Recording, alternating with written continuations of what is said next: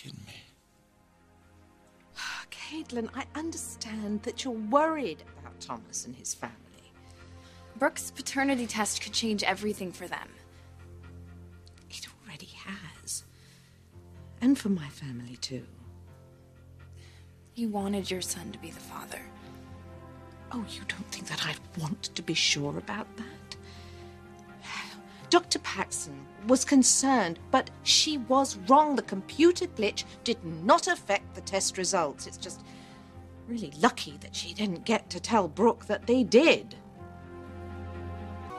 I think that it is so sweet of you to be so concerned about Thomas and his family. You're obviously a very sensitive and intelligent young lady.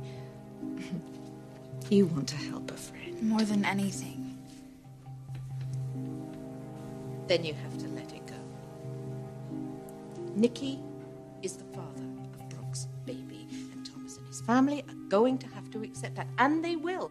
But if you stir things up, cast a doubt on the results, I would have gotten their hopes up for nothing. Exactly. So you see, everything worked out for the best. And now I really have to go. Mrs. Maroney? I shouldn't have said anything. I'm sorry. That's all right, dear. Let's just put everything behind us, shall we? Okay.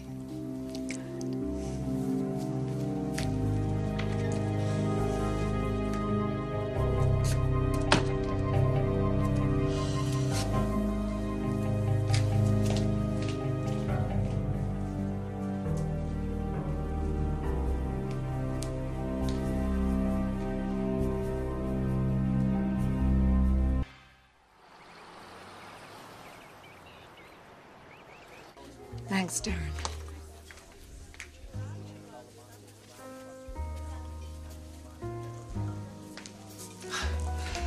Good afternoon, Mrs. Maroney. Hello, Bobby. Give me a scotch, would you?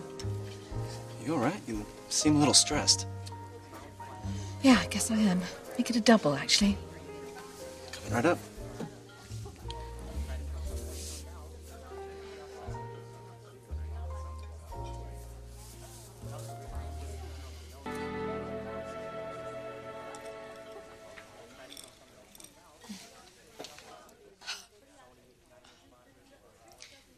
Excuse me. Hello, Jackie.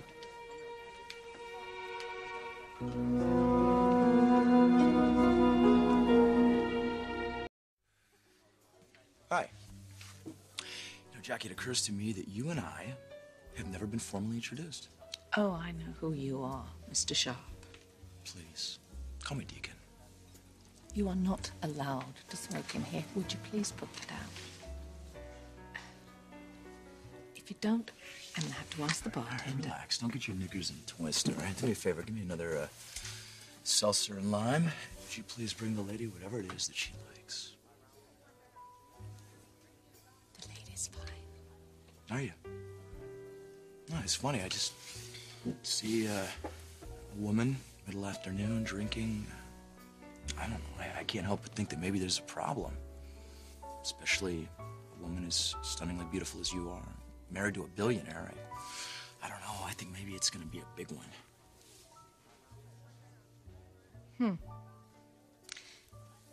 Well, I assume that you've heard about Brooke's involvement with my son. Yeah, I did hear something about that today. Brooke's pregnancy is not a problem for me. In fact, I'm very happy. Well, good. That's great because, well, I mean, what with the lab results falling your way and everything, it's got to be kind of hard for Brooke, though. I don't know, not being able to stay in her marriage, having to leave Ridge's kids. It's got to be tough, not being able to be with the man you love. I'm gonna guess it's probably tearing her apart, but like I said, that's not your fault now, is it?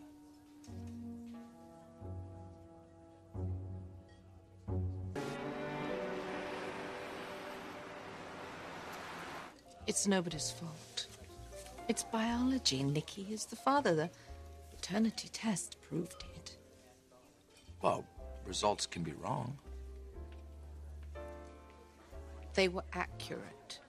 They ran the test twice. No, sure. I mean, I know that, the lab did their job and everything, but, what if there was like a, I don't know, a computer glitch or something? What? I mean, what if there was like a problem with the computer? I mean, that would completely screw the results up, wouldn't it? I don't know what you're talking about. No? You didn't see this?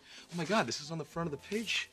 One, yeah. A big stink. Everybody's ready to sue because apparently, what does it say? There was a bug that got into the mainframe and all the results for the tests got screwed up.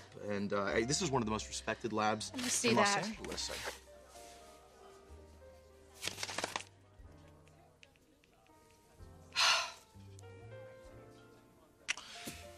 Jackie, if you're going to use my office for private conversations, you probably want to make sure the door's locked.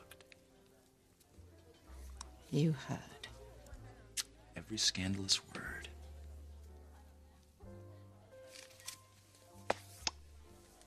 Caitlin was confused. Oh, yeah, I'm sure she was. I mean, after all, you did a pretty damn good job confusing her. Now, fooling that little girl might be one thing. Fooling me, that's a whole different deal. So what do you say? You want to come clean with me? I mean, because if not, I can just go down to the lab. No.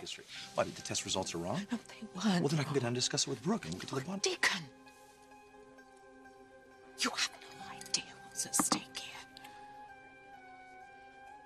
Jackie, I understand that you think this baby is going to somehow bring Brooke and Nick together, but you know what? It's not. Trust me. There's only one man in this world for Brooke, and it's Ridge.